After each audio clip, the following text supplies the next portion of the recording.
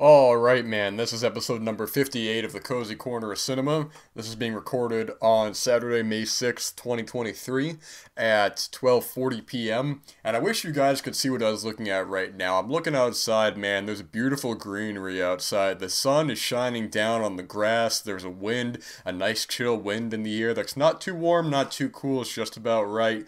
The branches are flowing around, and most importantly of all, the cat is enjoying his comfort right here. I had to open up the window for him because he likes to feel the breeze come in while he, rests and, hears the sounds of the birds, the wind going through the branches, the whistling in the air. It's something else, man. I gotta run out later, and let me tell you, this is prime time for driving with your window down, whether you want to listen to your favorite songs, you listen to a podcast, or whatever it is, or maybe you don't want to listen to anything, you just want to actually take in the nature of it all, man. It's fantastic, it's what I was talking about before, the, when you would, you drive up somewhere and you hear somebody else's car, man, they're playing music that they like, you're hearing all kinds of music that maybe you weren't familiar with before, rock or country or rap or, pop music or whatever. What I was talking about before, like with American Graffiti and films like that, sort of like the soundtrack of the day, soundtrack of the night is not just what music you wanted to hear, but, it certainly helps. You put on the radio and you hear,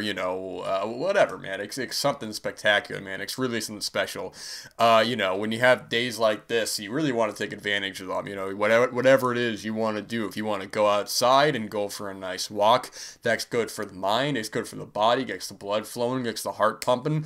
Or maybe you want to stay in and get some work done, get your reading done, or maybe you got to watch some films or whatever it is you got to do, or maybe you want to catch up with an acquaintance. Whatever it is you want to do, man. The most important thing of all is to take the day by the horns and steer in the direction that you want to. Not to do anything that you don't want to do, not to, find yourself in the middle of a milieu and just find yourself being like, oh man, I need to be doing something else right now. I feel like I'm dying right here, man. We all get in those situations where you're just like, man, what am I even doing here? This is insanity, man, It's like, someone's like, hey, let's go out to lunch, man. Let's go out and get a bite to eat. And I'm like, no way, man. You kidding me? That's like a nightmare right there. Having like, small talk about absolutely nothing, just wasting your life away, man. Yeah, that just ain't for me, man. I got better things to do with my time than that, man. Speaking of which, man, I tell you, this past week, writing has been going phenomenally, man. Some days I've gotten more done than the other, but I'm reading it back. I've been working on a bigger project that's been taking up months and months of my time, and it's just slowly but surely coming along. It's a lot of it's a lot of research going into it, a lot of reading that has to be done to get kind of the point of a lot of it. But it's real cool stuff, man. I'm just really happy with how it's coming along. And I wasn't even going to talk about this. I was checking on Letterboxd for something, and I saw this list here I thought was interesting.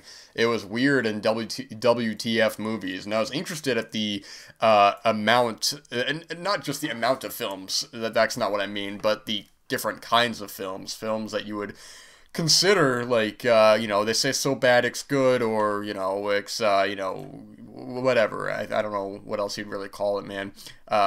But it's strange, man. You got a lot of films on here, like, ones you traditionally see, like House or Houseu, which, you see in a lot of lists, which is a really wild film, and, Pink Flamingos, which is a very taboo film. You have a lot of other titles here, it's strange. Then there's a lot of titles on here that I think are actually really terrific films as well. Films like Angel's Egg, which hopefully we'll get a release of one day. Idle Hands from the 99, Naked Lunch, which I talked about recently. It's real cool stuff, man, here. Yeah, I mean, the Letterboxd lists, man, I think they're primarily good for just discovering new films, not exactly, anyone can make a list at anything you want to, man, but, sometimes you just gotta look at these lists and, find yourself some, you see a cover, and you're like, what the hell is that? Or you see a title. Because, man, I'm not, I'm not quite as nostalgic on the whole video store kind of trend, man. I had,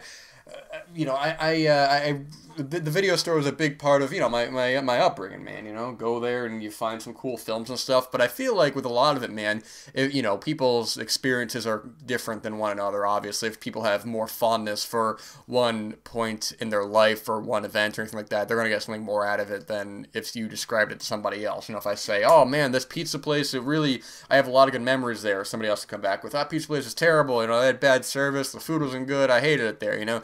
But what I always see, I see a lot of the same things brought up when it comes to the video store, man. And there's a lot of, there is a lot of solid points there, man. The communal aspect of it, of going there, and if you're going to a local place, man, you have the back and forth with the man or the woman behind the counter, more so than a chain kind of Hollywood video blockbuster movie gallery type of place. The mom and pop stores are where you'd find cool titles there, man. But overall, man, I'm not quite of the mentality of I think right now we're in a great point at discovering a lot of films, and whatever you want to watch, man, it's pretty much there. And you go online, you look at the covers and all that stuff, man, and yeah, it's cool to pick them up and all that, but I don't quite have the fondness or the kind of the nostalgia of a lot of that I hear a lot of the over glorification. I feel like there's a lot of just really bad points that are or a lot of points I should say that are kind of glossed over. You have a whole wall of one new release. You're trying to find some,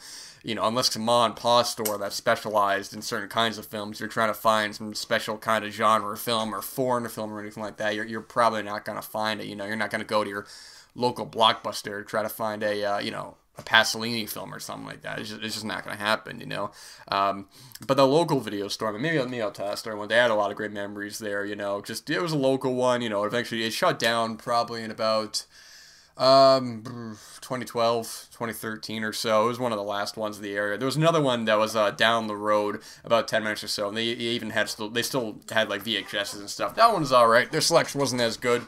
I wish I grabbed that Faces of Death VHS though. I don't really collect VHS or anything like that, but it would have been really cool to have. But someone grabbed it before me, and I hope they enjoy that as well. You guys hear about that? They're still trying to get that Faces of Death remake off the ground, man. And I heard their idea of it, and I was like, all right, that's not a bad idea. It's not like a literal remake. It's sort of like the idea of Face of Death. But I feel like now, man, it's like, unless you have a really talented screenwriter behind it, you do something really unique and cool with it, especially with like maybe the internet and all that. I don't know how well it could really work, man. It's definitely a time and a place sort of thing, that kind of film. It's like trying to do a remake of like Mondo Cane or something like that, or Carne. Has it Mondo Cane or Carne? I never know how to say it. It's just not going to happen. Also, man, hey, hopefully we get that Goodbye Uncle Tom 4K this year from Blue Underground. They've been saying, I know they announced it for 2023, so hopefully we get an announcement on that soon, because they just announced something recently, I thought. Maybe not. I don't know. I should also say they're actually having a sale right now on Diabolic DVD of a lot of Blue Underground titles. I think most of their catalog right now that's on 4K and Blu-ray is available there. I'm going to see if I can pull it up here. I don't know about the very recent stuff, because I'm looking here at the top, and I think the most recent titles that they have here are the 4Ks of Final Countdown, Quiet Days and Clichy, and God Told Me To. Oh, and Uncle Sam as well. So yeah, keep an eye on that, man. There's a lot of good titles here to get from, for good prices and all that. I'm looking here. Shoot, man, I might have to grab some of these titles. I tell you guys, I recently watched Quiet Days and Clichy, and man, I dug it. I had a couple of acquaintances that have some real negative things to say about it, and I saw where they were coming from, man. But I thought it was a cool film, man. They got a lot of their older Blu-rays on here as well that I imagine will probably get upgrades at some point. Can you guys imagine if they actually did a 4K of Snuff? Wouldn't that be something, man? Actually, I wouldn't mind a new release of that if there were some good features on that. I was telling you guys before, like a long time ago, when I say a long time ago, probably about a year ago, when I was reading that book, Killing for Culture, the 2015 edition, From Edison to ISIS. I think it was 2015, because there's been a couple reprints of that with updated stuff in that. But there's a whole great section about the premiere of Snuff, and that's actually one of the funniest parts of the book. And they're talking about the premiere and who was there, and it's well, I'll let you guys read that. If you guys haven't read that yet, definitely keep that on your radar. You can find it pretty easily online, I would assume. I got it from Barnes & Noble site, so I imagine you guys probably be alright with grabbing that as well. Let's see here, man.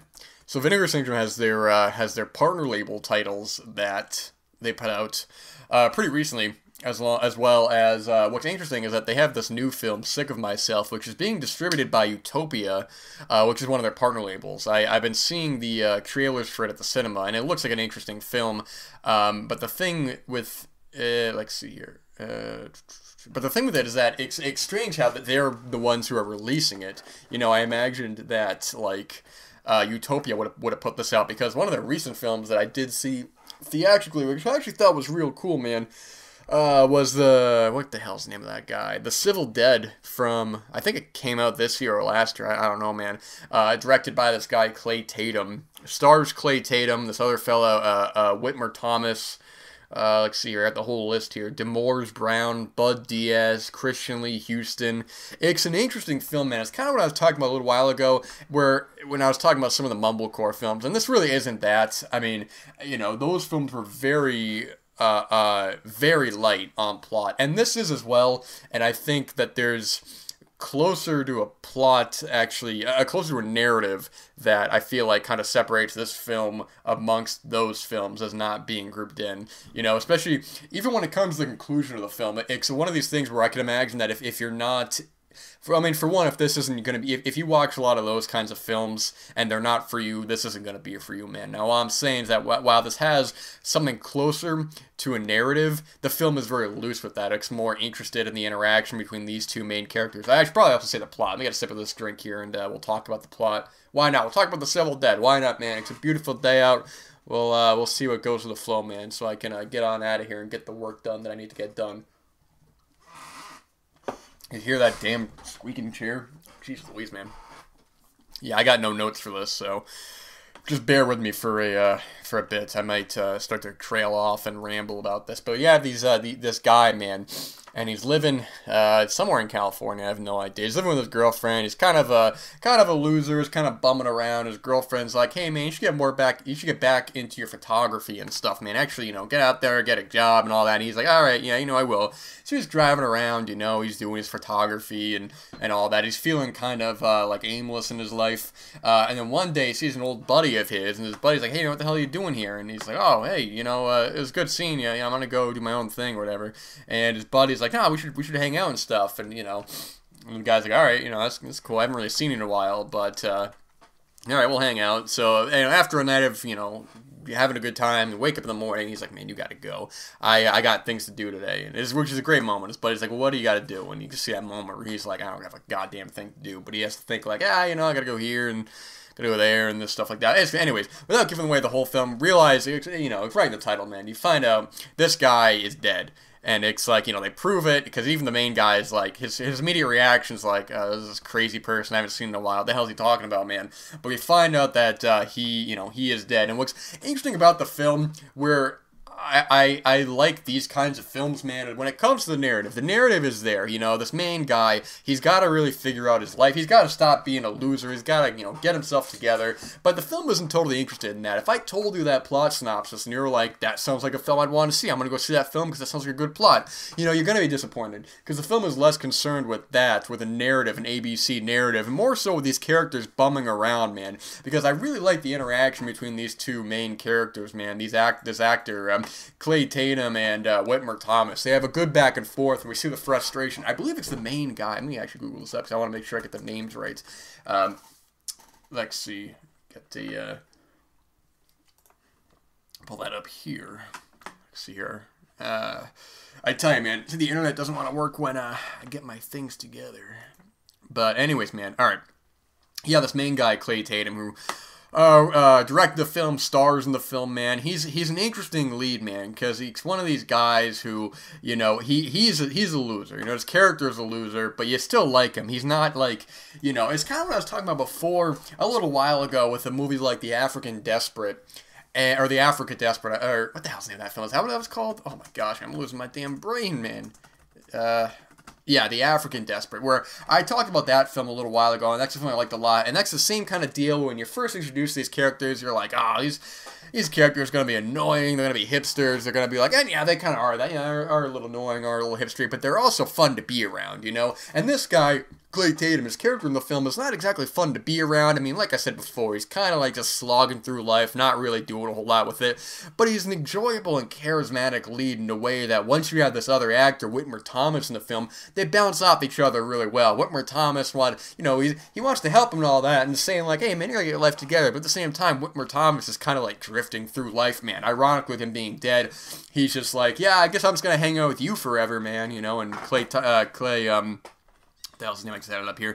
Clay Tatum is like, nah, man, you know, I may be a loser, man, but I gotta have my own life, you know, I gotta do this own thing, and it's the frustration that he has with that. I will say that my only real complaint with the film, I would say, is that it does run a little long. It's about an hour 43, and which doesn't sound long as a film, man. Like, you know, you watch some films that are long, and there can only be 70 minutes, and you watch some films, you're like, oh, that flew by, and it's like, oh my god, that was 3 hours. But I think more so when it comes to the third act of the film, which I think is really solid as well. It does start to, I was sitting there kind of waiting for the conclusion, man. I think, if this had trimmed some of the, if this had been even about 90 minutes or so, I think it would have done the film a favor. But overall, this kind of film, you have these characters hanging out back and forth, I just found very enjoyable, man. You know, I don't know if I'd pick up the Blu-ray or not. I was a little disappointed, man. There's really almost a real lack of features on this. I'm looking here.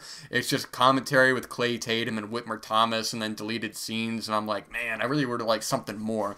But what I was saying before, man, that's cool that Utopia are distributing more films. I'm looking forward to seeing Sick of Myself. It looks like an interesting film. You know, it's not one I'm going to buy or anything like that, unless it's like, you know, a phenomenal film or something like that. You know, when it comes to the newer releases that Vinegar Syndrome and the partner labels put out, I almost never buy them, man, because I don't know. I'm just more interested in the older films, man. I'm more interested in discovering kind of films that went through the cracks more so than buying a brand new film. I really don't buy brand new films that often. I'm talking about brand new in terms of a new release film. I mean, I think the last new release that I bought was like probably After Sun. But oh, speaking of which, man, I read this yesterday. I don't know if this is true or not, but I was talking about on the last Blu-ray episode that Ennis Men is getting a Blu-ray from the BFI. Man, I read that that's not even getting a Blu-ray in the States. That's getting a DVD. I'm like, what the hell, man? A movie that looks as beautifully as that, you know, shot in gorgeous 16mm with phenomenal zooms, great locales, a great lead performance, and you ain't even going to put it on Blu-ray? It's a damn shame, man. I got something in my throat. Jeez Louise, man. But it's a real shame, so I guess I'll be importing that one for sure. Or maybe someone in the U.S. will eventually put it out. Maybe there's a partner label that will put it out or whatever, you know. Irreversible just got announced for that Blu-ray, but, you know, that Indicator Blu-ray's been out for a while, and that's a pretty amazing release. And, you know, I like Altered Innocence. I like what they do, but there's just no chance it's going to be better than the Indicator release. Just no chance at all. Also, the features are cut in half, man. It's crazy. But, yeah, keep an eye out on a lot of those partner label titles, man. You know, the months are hit or miss. Some months there's cool-looking titles. Other months it's just like, what the hell is this, man? And a lot of those titles that I end up wanting to watch, you know, if I'm really that interested, I'll just go ahead and I'll add it to like a watch list or something like that. Like I said, I'm more interested in the older kind of titles. You know, I'm really not going to blind buy a brand new film. I'd rather just, you know, I'll watch it, and if I'm like, it's a great film or something like that, I'll buy it. I mean, even The Civil Dead, if it's like on sale or something, maybe I'll pick it up, but I'm not going to pay, $15, $17 for it with the subscriber price, because if you're a subscriber on Vinegar Syndrome, on their site, you get discounted titles, but I can't even imagine paying full price, you know, $25 before shipping for that. It's just insanity, man, you know. But hey, to each their own, keep an eye on that film. I thought it was really interesting. I really like these, almost, I don't want to say quasi-mumblecore, because one, that sounds kind of insulting, and two, it's sort of just like, I don't know, more just a straight character drama comedy. I talked about that film back in January.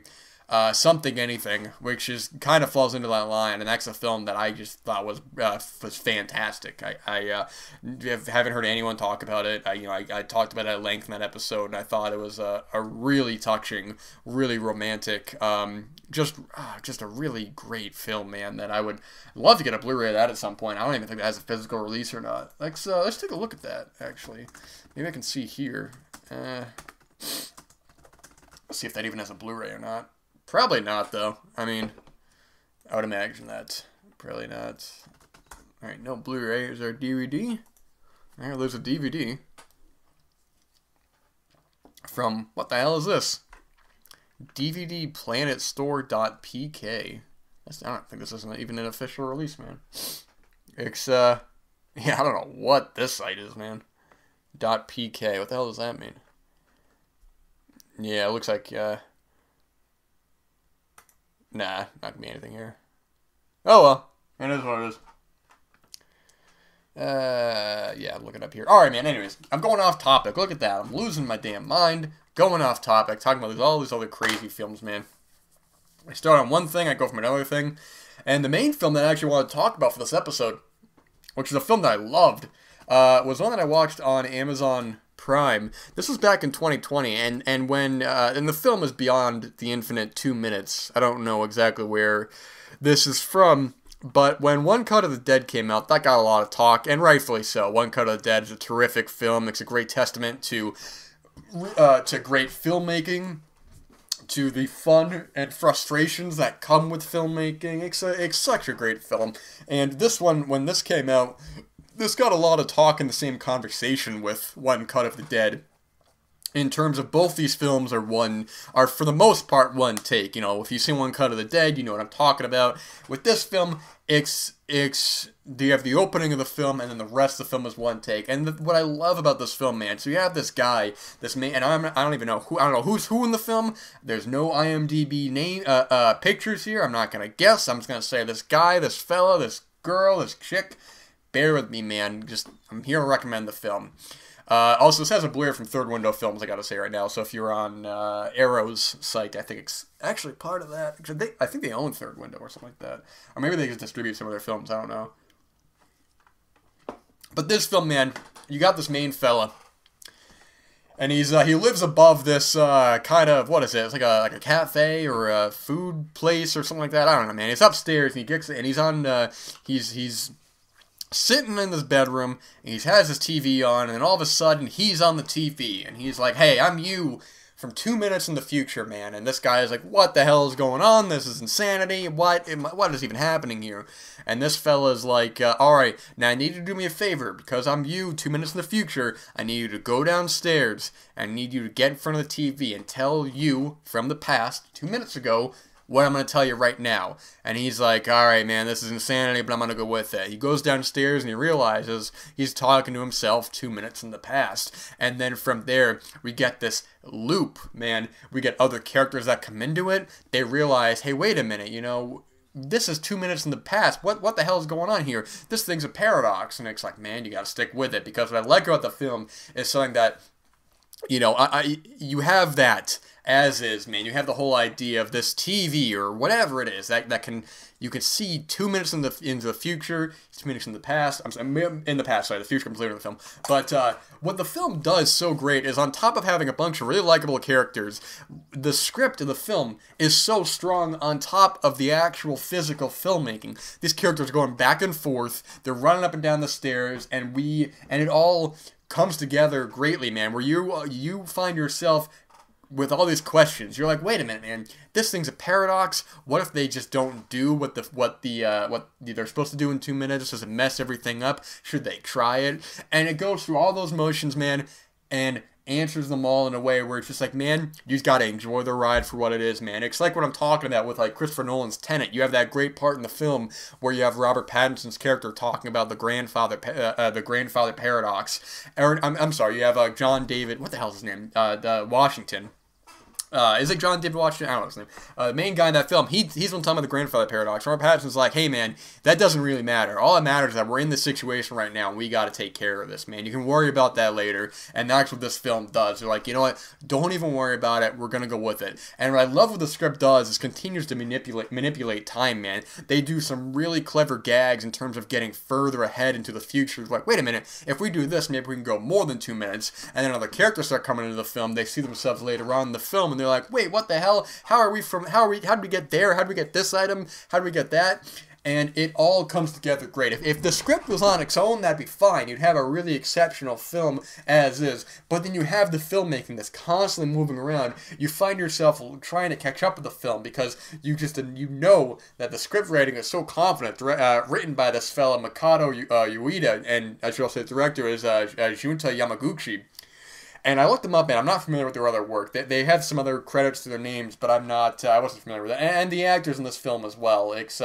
I'm really not familiar with anybody in it. But the sheer creativity, man. The sheer fun that you have with these characters. You have all different kinds of characters in the films. You have guys who are goofballs, guys who don't believe it. They're guys who are like, let's make money off this. We can go rob it. We can go into the future and go and get money out of a bank or something like that. And you have other characters who are like, what the hell is going on here, man? This is nonsense. This isn't real.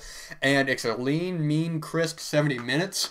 The writing is strong enough that, you get to the third act, and when you have the actual center conflict, which, I mean, the only real detriment I would even say of the film, and it's not even a detriment more so because the film is so strong, it's just, there's a when it gets into a plot with some other characters and money gets stolen, it's not as strong as the rest of the film, but what I'm watching the film and I see that clearly you can only do this for so long up to a certain point, whereas, you have something like One Cut of the Dead, which it's in different acts, so you can have different...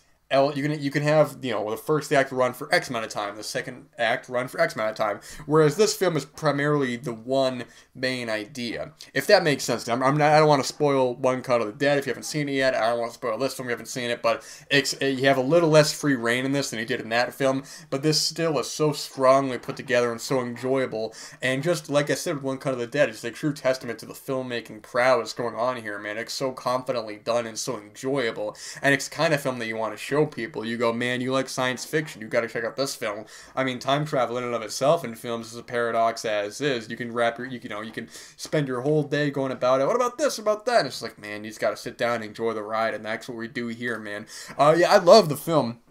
This is I watched it on Amazon Prime. Like I said, this is a third window Blu-ray. I wonder, I'd have to keep that in mind if there were any bonus features on the release. I haven't even looked that up, but with the Arrow UK sale happening, I thought I saw it part of the sale, or maybe I just saw it associated. I'm not totally sure, but you're going to want to keep this on your radar, man. This is one of the most enjoyable and fun science fiction films the past couple years, man.